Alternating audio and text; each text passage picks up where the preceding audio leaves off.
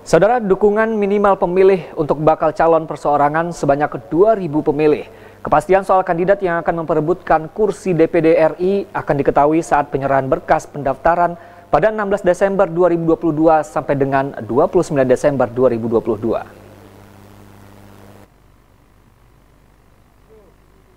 KPU Riau mulai mensosialisasikan tata cara dan mekanisme pendaftaran bakal calon perorangan pemilu 2024 di Provinsi Riau.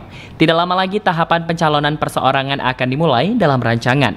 Kegiatan penyerahan dan verifikasi dukungan minimal pemilih akan dimulai pada awal Desember 2022. Dan penetapan keputusan hasil verifikasi syarat dukungan oleh KPU pada April 2023. Ditetapkan dukungan minimal pemilih untuk bakal calon perseorangan sebanyak 2.000 pemilih.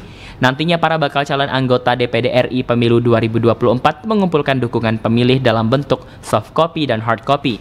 Kepastian soal kandidat yang akan memperebutkan kursi DPD RI akan diketahui saat penyerahan berkas pendaftaran pada 16 Desember 2022 sampai dengan 29 Desember 2022. Presti dan Randi melaporkan.